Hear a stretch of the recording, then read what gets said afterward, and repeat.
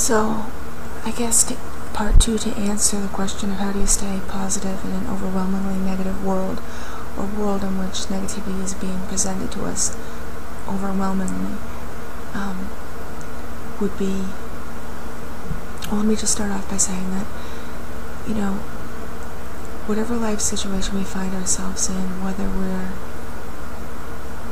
going to work every day being surrounded maybe by people that we don't like, maybe by hostile, negative people, maybe our family, there's abuse involved, maybe we're in Iraq or Afghanistan and we're surrounded by things that we really don't want to see, and maybe we're being told to do things that we really don't want to do, when we're seeing other people do things that we'd rather not see happen. Maybe we're in prison, maybe we are in a great deal of pain and terribly sick. There are just so many different scenarios in which, as human beings, we could be in and be surrounded by overwhelmingly negative situations. So, in those cases, how do you overcome that? How do you feel positive? How do you break free of that in order to have some kind of hope and happiness in your life, or in order to start drawing more positive situations and scenarios into your life? Because I'm going to tell you that the way the law of attraction works, whether you believe in it or not, it doesn't matter. It works anyways, and it's only one universal law.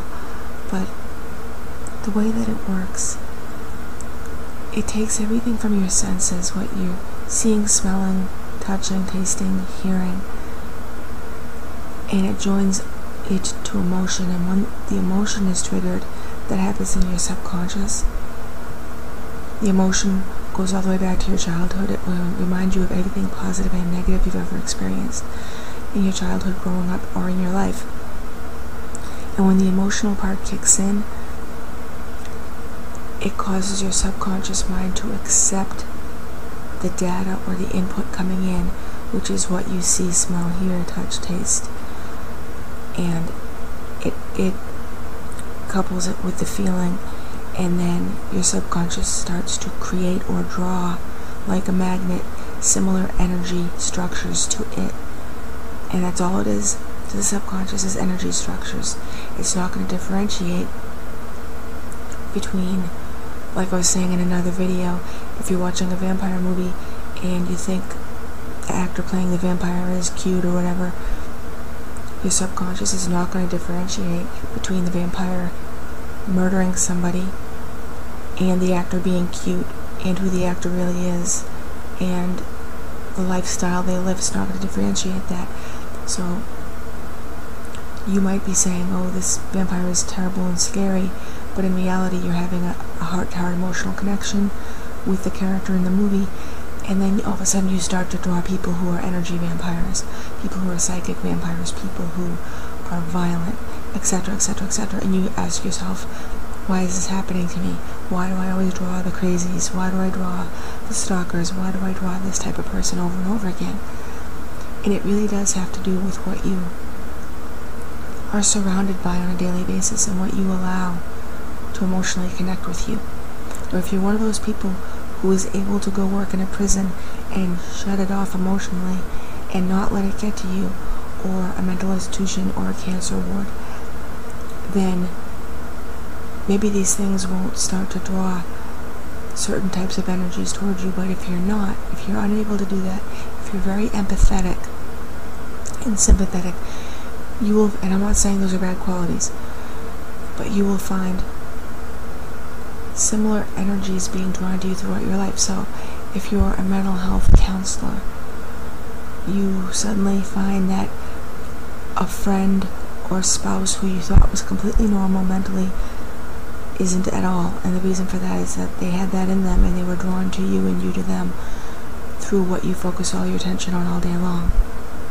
A lot of people who are psychiatrists come from families who have mental health problems or abuse, and that's for a reason. A lot of people who go through abuse as children, some actually go on to abuse others, and the reason is because they're drawing that energy.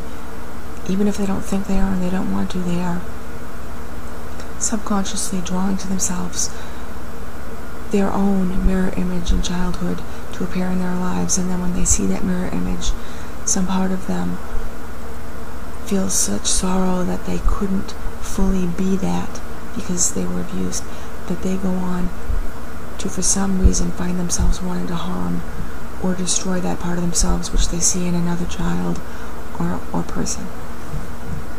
So what do you do? What do you do if you're in the middle of the desert somewhere and you're surrounded by war? You're surrounded by people who are living in a country that is occupied or at war. How do you let go of... You don't want to let go of your empathy. You don't want to be unemotional to the situation. Because if you do that, first of all, that could cause you to end up, and I know this is a positive trait that is seen in the military for soldiers, you have to let go of that empathy to some extent in order to be able to do what you do. I get that. But to a certain extent, it can be dangerous to you, because remember, after you're done fighting that war, you have to come home. And if you've lost your ability to empathize to some degree, that could just set up a whole set of circumstances in your life. And what you've seen and witnessed and taken part of and watched others take part of could have a very heavy impact on you, not only consciously but subconsciously as well. So how do you get around this? Whatever the situation, whether you're in prison, you're in the military, your family sucks, your job sucks, where you live, there's nothing beautiful surrounding you, you're in poverty, whatever, you're in pain, you're sick, you have cancer, or you've lost a limb, or you're paralyzed or something. How do you create the positive things that you see other people creating through things like the law of attraction? Well, I think that where you have to start off is with inspiration. You have to be inspired by something. You have to allow that. And if it is not part of your surroundings, you have to really seek it. You have to go and look for it. Whether that's watching a video or a documentary or something that really inspires you, or whether you're into nature and you happen to live in a place where you can get to someplace beautiful, whether it's your backyard or you have to go a little bit further to find that beauty. An art museum, if you have creative abilities, if you paint, draw, write something beautiful and inspiring, because some people who write tend to write a bunch of negative stuff. Don't do that when you're trying to be inspired. Try to write something inspirational. Read something inspirational. And if all else fails, if you're sitting there in a cell somewhere, or in a place where there is nothing around you to inspire you, then you will have to imagine it. You will have to visualize it, and you will have to visualize it so strongly and with such positive emotion. In other words, you'd have to see it, feel it, imagine you're there, and that you love being there, wherever there is.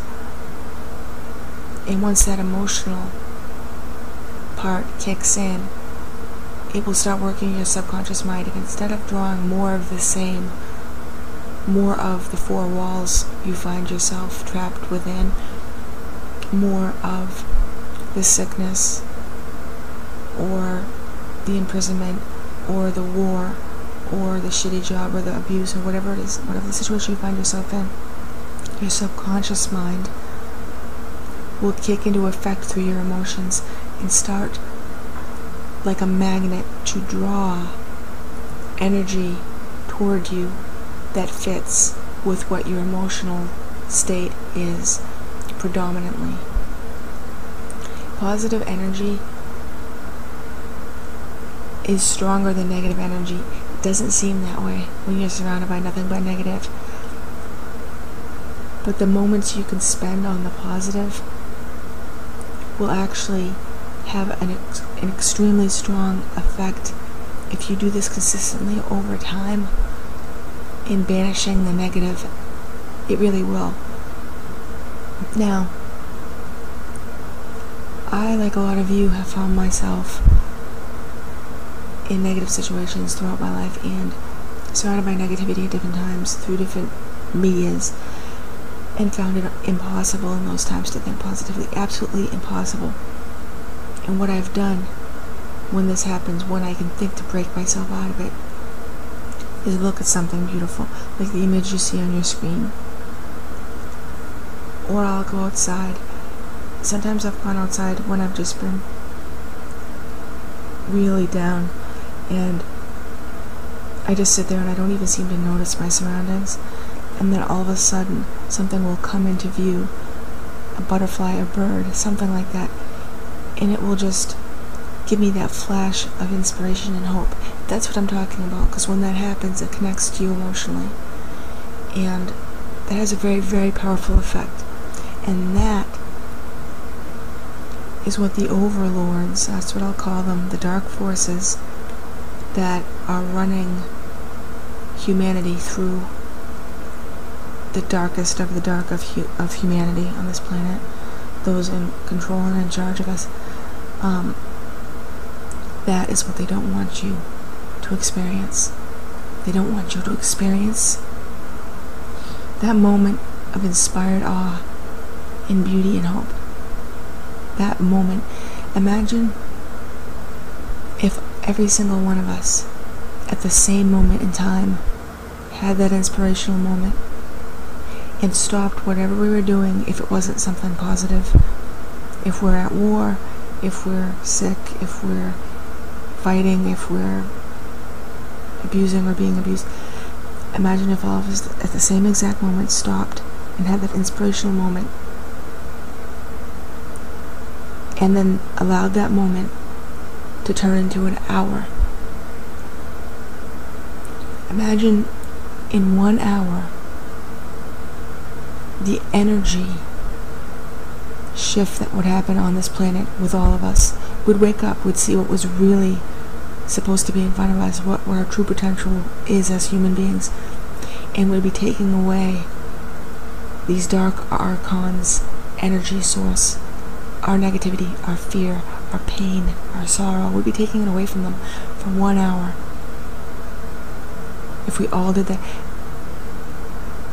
I think that if we did that, we would actually destroy them, because they wouldn't have humans to feed on anymore, because that hour, once you experience it for an hour, you're going to keep on with it. It's going to become a permanent thing, and humanity would be changed forever. The way we treat each other on the planet would be changed forever. We wouldn't allow the elite to manipulate us anymore. We'd see altogether that that was completely wrong, and we wouldn't even put up with it for a moment. We wouldn't put up with watching people starve to death. We wouldn't put up with knowing that there are cures for cancer and other diseases that exist and are suppressed and kept from us or illegal. We wouldn't put up with it. And the dark overlords wouldn't be getting their energy fixed on us anymore, and we wouldn't allow them to if they tried to do it again, because we'd be aware. So I think that's the answer. That's my personal opinion on what the answer is to how to overcome negativity, how to stay positive in a negative world. It starts with one moment of inspiration for each of us, and if we collectively did it, it would change the world.